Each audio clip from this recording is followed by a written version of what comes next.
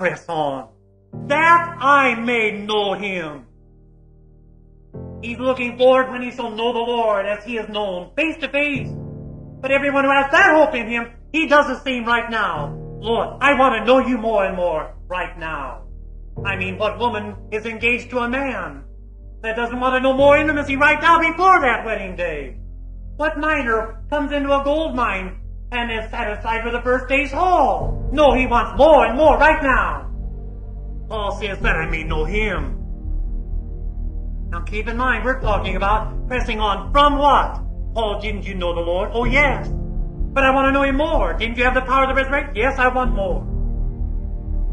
The power of the resurrection. He was always talking about this power.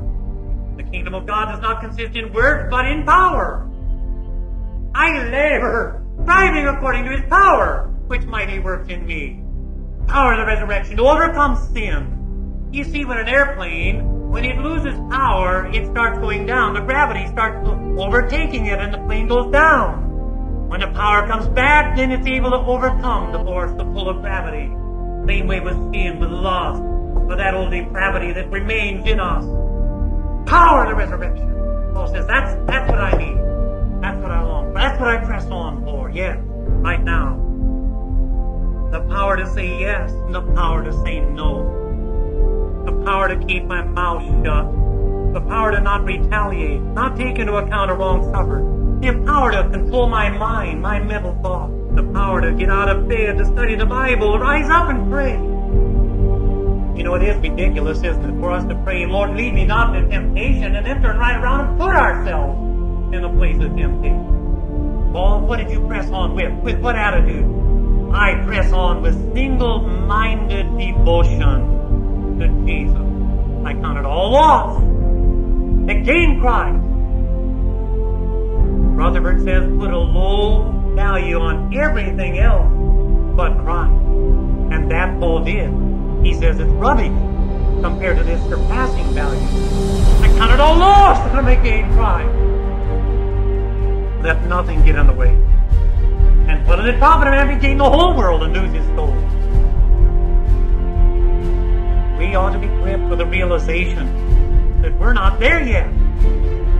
We haven't made it to heaven yet.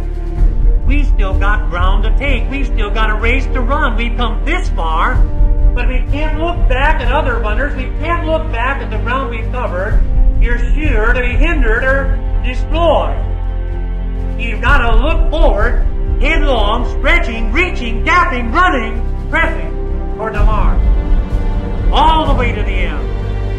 Or do you think that you have pretty well seen all that God has had for you?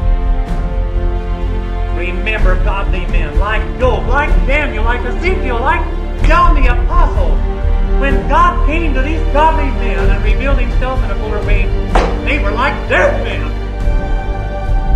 What have we seen of God? It could be compared to a grain of sand on the whole seashore. We've but seen the fringes of his waves. Much reason to press on. This attitude of an awareness of our shortcoming, of our imperfection, that attitude, brethren, is perfection. So we have here in verse 15, therefore, let us therefore, as many as are perfect, have this attitude. What attitude? What is this perfect attitude? It's the attitude that I must press on. He has no holiness who thinks he has enough. We ought to take the attitude of old Caleb. Toward the end of his life, he was still saying, give me this hill country. I want more.